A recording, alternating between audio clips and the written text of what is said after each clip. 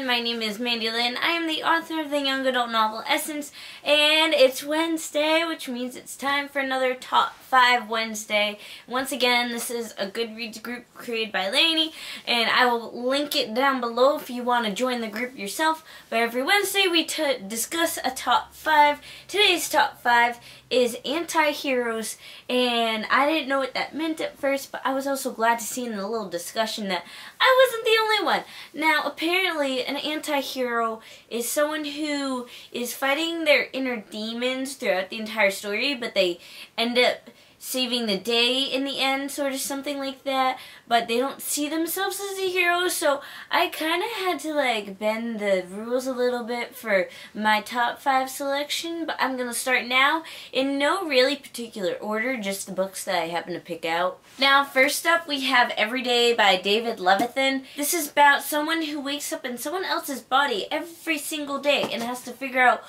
who they are that day, and we kind of get the idea that the main character is a boy, but they can be a boy or a girl, and their name is A, and A ends up falling in love with this girl, and she sort of falls in love with him too, but he wakes up in a different body every day, and to save the day, he kind of sets her free, sort of. And that's kind of what love is about, is letting someone love someone else, even if it may not be you. And I thought, because, you know, A was fighting his inner demons, sort of being like, I love this girl, but I can't be with this girl because of the situation I'm in. And he ends up saving the day for the girl, but doesn't win himself, I guess. So that's why I chose this book. Next up seems a little more obvious. We have Mockingjay by Suzanne. The character in this is Katniss Everdeen, because if you've read Mockingjay, we notice that Katniss starts to lose it a little bit. And she is absolutely fighting her inner demons when it comes to President Snow and President Coin and figuring out who's the bad guy, and even if she's the bad guy and different stuff like that. And we start to see her lose it, and that's why she's fighting her inner demons. This is actually 2 books, but the book I'm talking about today is going to be A Child Called It by Dave Pelzer. I don't know how to say his name.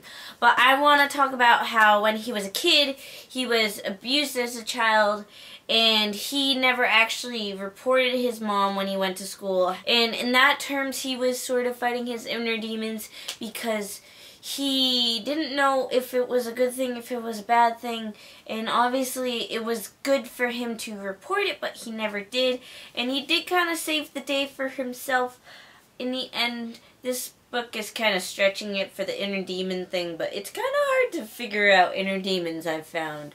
Here we have Speak by Laurie Halse. This is about a girl who was raped, but she never actually reported it, and that's why it's called Speak, because they want, you know, her friends don't know what's wrong, and she just won't say. And I would say that is absolutely fighting your inner demon, anti-hero. You need to speak up and say, you know, this happened, and it needs to be reported, and stuff like that. This last book takes on the literal sense of fighting your inner demon and being the anti-hero and stuff like that. We have The Savage Grace by Bree Despain. This is the final book in the Dark Divine series. I absolutely love these covers. But basically, it's about werewolves, and the Savage Grace, the main character's name is Grace, and she's literally fighting her inner demon that happens to be a werewolf. So I thought that fit perfectly for this. So that was my little sad pile of books of anti-heroes.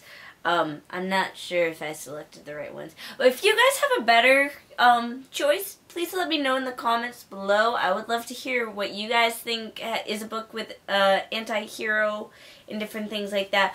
But as always, subscribe, and thank you for watching.